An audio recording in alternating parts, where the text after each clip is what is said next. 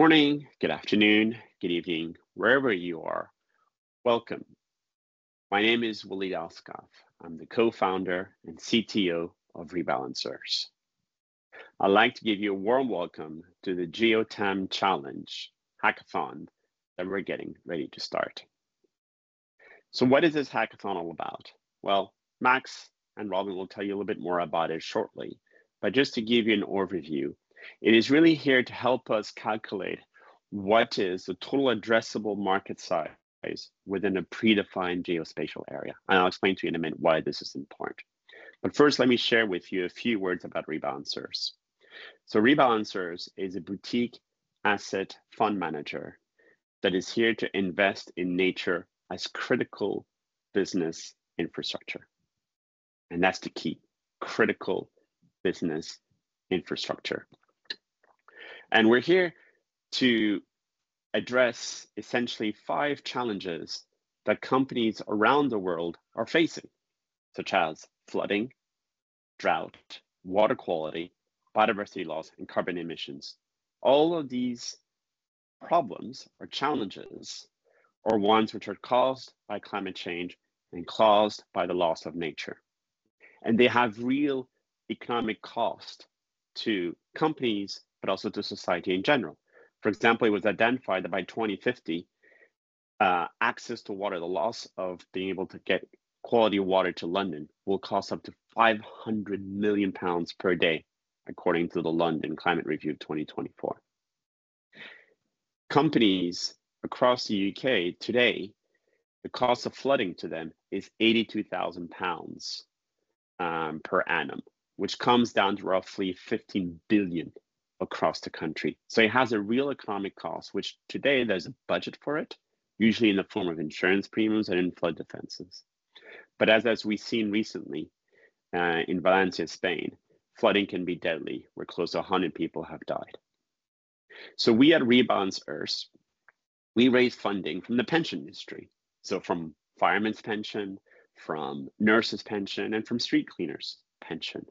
And we allocate this capital to invest in nature as business critical infrastructure to help solve these challenges. Now, who pay us back? It is the companies where we can reduce those £82,000 they already spent in terms of facing the risk of flooding. So in this example here, for example, we're looking at Plymouth and the River Plym, which has a tendency of flooding, which has a real economic cost to Sainsbury's, to Princess Yachts, to BMW, Wix, and so on. Our proposition is that we do an estimation of if we were to restore the Plym River, what would it cost and what would it do? And it could reduce the risk of flooding between 70, 80, maybe 90%. We estimate it costs between 20 to 30 million pounds to restore the Plym. We would then sign up all those companies who have a tendency of getting flooding on what we call our nature as a service contracts, which is for the next 10, 15 or 20 years. They will pay us a fee, which is roughly to how much they're spending today in terms of flood defenses to help restore this river. Thus, our investment is here to tackle business critical infrastructure. And these are the steps where we assess the flood risk of a flood. We sign up the companies to do it, and we ultimately can reduce the cost of flooding. This is our business proposition, but it is centered on our ability to understand, within a quick snapshot, what is a total addressable market size within that specific geolocation. So how much turnover are they making? Because that can give us an indication on how much they're spending today in terms of flood mitigation. Being able to understand that helps to accelerate our approach to understanding an addressable market size, how much we can spend for restoring that nature landscape, and is there a means for us to make a return to give back to the pensioners who invested into our fund. So helping us crack this challenge with this hackathon is actually critical for the success of Rebalancers. So I invite you all to participate in this. But equally, I want to share a little bit behind our values. Now, we fully understand that it doesn't matter how big rebalancers could get, we're never going to be big enough to be able to solve this climate nature challenge that we're facing across the globe. That is why that we want to build our digital platform called GPAP, which stands for Geospatial Predictive Analytics Platform, a platform that helps us guide where we can make investments across the UK. We want to build it in an open source manner, because once we feel the code is stable, strong, and scalable, and that we've used it for a few years to prove that, then we want to release it for other funds to use our application to also make their own investments. Because it's only when you can do this at a planetary scale that we have a chance to take control of climate change and also start reinvesting into nature instead of treating it as a free public good. So our open source manifesto, which you can check on our website, really states why we want to do this in an open source manner. And of course, all the outputs of this hackathon will be shared in a public manner. So I'm going to pass on to Max. Thank you so much for listening. Thank you for that, Waleed. So I just wanted to give you a quick introduction. My name is Max. I am an investment analyst here at Rebalance Earth. And just based on the kind of context that Waleed has just explained and the kind of corporate-centric model that we focus on, I wanted to almost piece the puzzle together and explain how this all fits. So it's necessary for us to determine the turnover of individual businesses in the UK, so that when we map climatic risk or flood risk, we can quantify in financial terms the extent of that impact. So from everything you've likely read on the Hackathon landing page, your mission is to create methods for estimating the turnover of physical business locations in the UK. You may want to present this as an annual figure or a daily figure. It may even fluctuate with days of the week, depending on how kind of granular you'd like to be. We're interested in the turnover of individual stores as a specific location rather than the company as a whole. So where, for instance, we might look at Sainsbury's, a publicly traded company, we can see in their annual reports the turnover for the entire company. But it's not as simple as just dividing this by the amount of stores in the country. This is because there's variation between each store. So there might be a small Sainsbury's in a rural location, which is not the most affluent area, which will have a lower turnover when affected by a flood than say a Sainsbury's megastore in the City of London.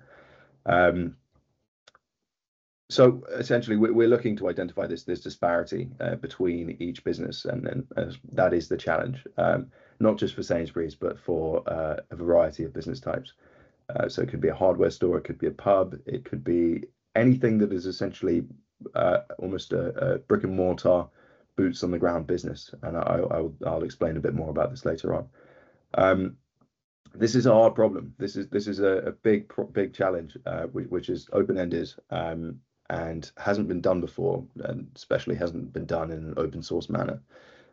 We do massively appreciate this, and we believe that kind of creativity and analytical skills are key to cracking this.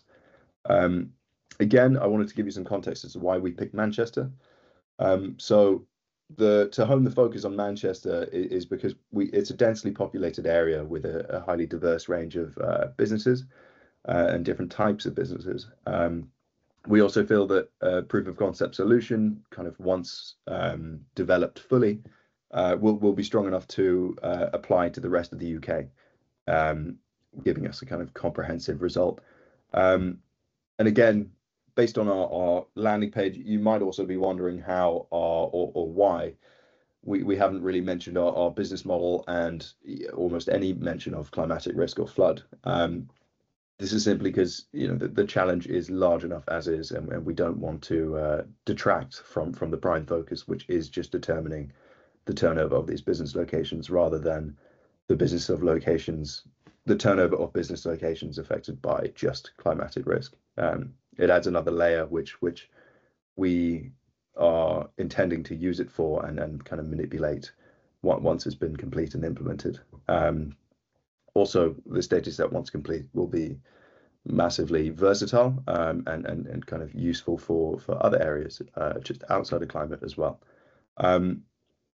And so I think I alluded it to before, but we're not looking for a fully working implementation. So like many other hackathons do, they last for longer than ours does, even months sometimes. We simply need a proof of concept solution. We need a creative method. We're not looking for a working implementation. However, the winning entries of this competition, as I'm sure you already know, will potentially be offered, depending on the quality of their work, the opportunity to continue developing it at our fund. So yeah, we're looking for kind of unique, creative, logically thought out and feasible methods to determine turnover. Crucially, this needs to be something that can scale, and ideally something that's widely applicable to brick and mortar physical business locations. So I said I'd touch upon this earlier, and we are not looking for say, a law firm. We're not interested in that because, for example, when a flood hits a law firm, it's very easy for them to up and move and work remotely. We are interested in businesses which are primarily massively impacted by flood events. So, for example, physical business locations where it requires in-person interactions, like a home base or a hardware store or a pub or a supermarket, anything along those lines. There is a massive variety which will also be integrated within the business rate data, which Robin will explain after this. So just quickly to run through the rules beyond the terms and condition document we have in our website. This is open to anyone globally. However, it will primarily operate in the GMT time zone. We encourage participants to register before November 20th, 2024, which is when we will close entries for the competition. Participants must only register once. If you register as part of a team and a solo entry, you may be disqualified. Participation is free, fully virtual. Teams can have any numbers of members, and individual entries are entirely welcome. However, if you are part of a team, you must designate a primary member of that team who will be responsible for the distribution of the prize money as well as communicating with us, which will be communicated on via Discord. All projects must be started and completed during the hackathon period. Pre-existing projects are not allowed.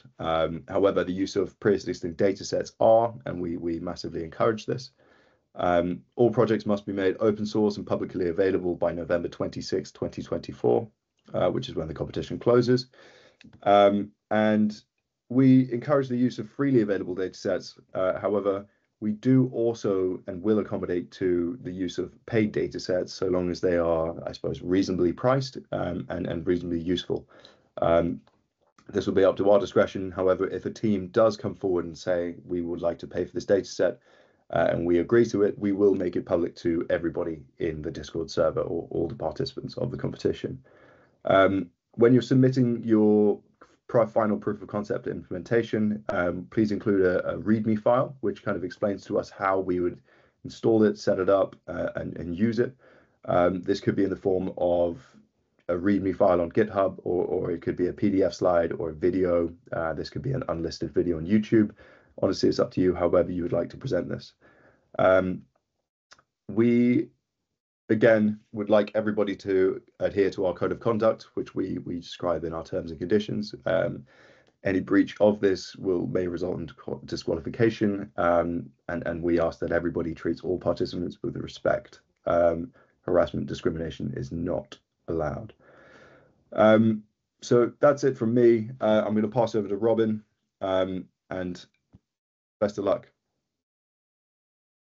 Hello, I'm Robin Wilson, and I'm the lead geospatial developer at Rebalance Earth. And I'm going to talk a bit about the technical aspects of the hackathon.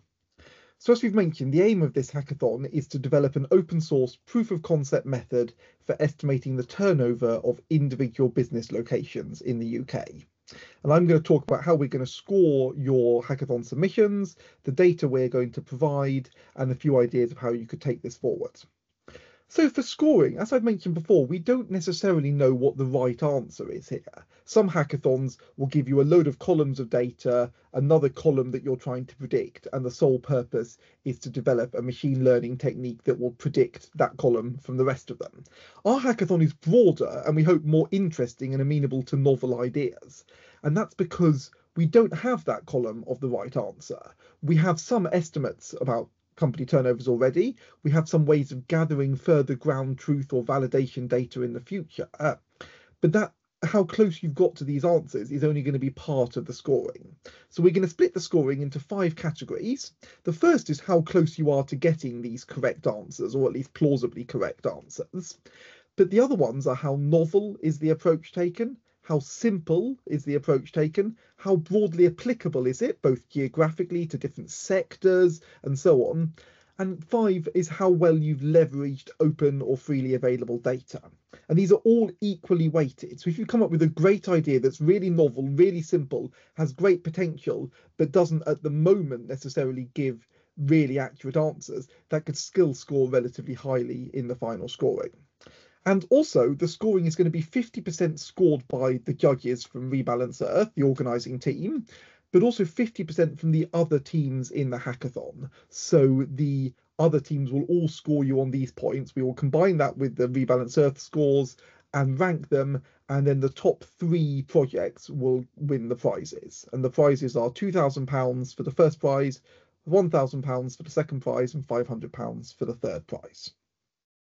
So we're going to provide you with various data sets to help you with this. And the key data set we're going to provide is the open local business rate data. So this is a commercial data set that we've bought access to. We have permission to let you use an extract of this data for this hackathon on the condition that you don't share it with other people. And this gives you information on businesses in an area, in our case, in the area of Manchester, although this example here is actually from Plymouth. It gives you the business rate values paid to the local authority. So this is a tax that's paid by businesses in the UK who pay this to the local authority, and it's based on the size of the business and the location of its premises and so on. So here's just a few examples of some of the columns you'll get. You'll get an address for the business, a category, you can see shops and pubs and hairdressers and cafes, a floor area for the category for the business, and a rateable value, which is the amount sent to the local authority, paid to the local authority. There's actually a lot more columns as well. We've got things about ratepayer names, which often gives you business rates, business names, the amount of rates paid and the rate reliefs that were provided by the local authority to reduce the rates paid. We've also got geographic data like the centre of the postcode location for that business and various other things.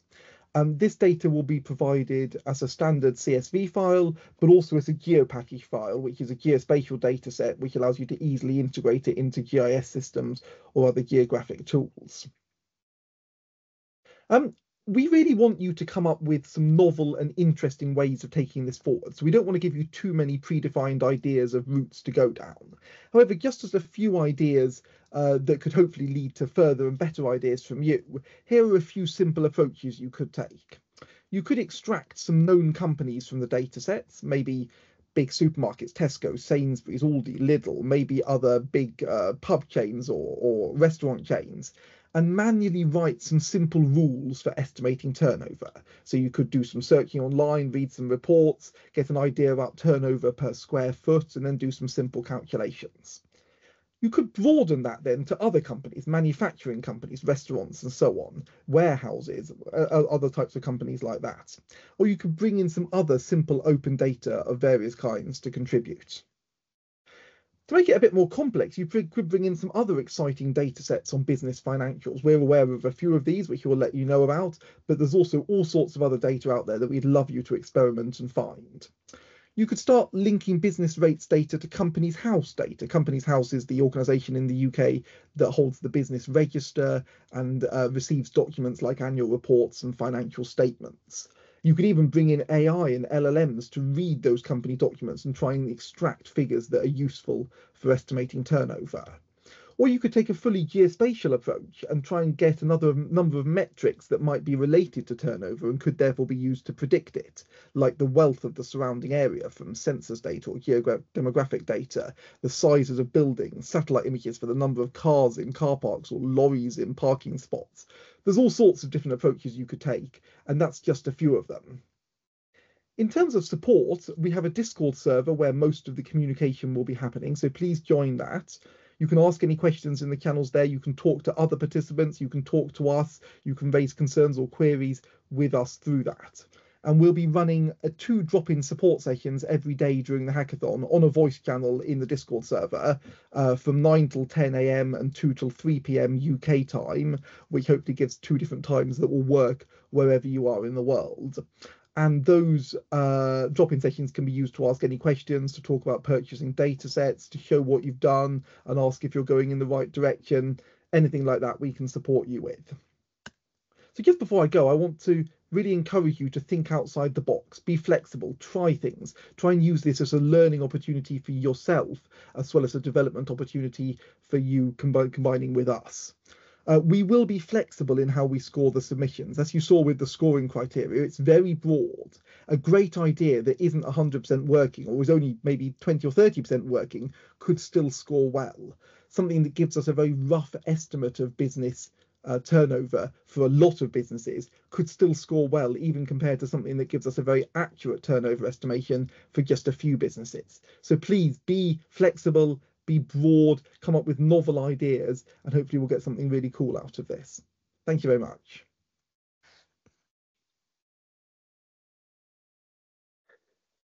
Thank you, Robin, and thank you all of you for listening throughout this webinar.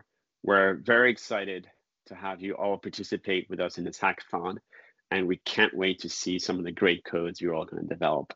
So happy coding, and hopefully we'll see you very soon. Cheers.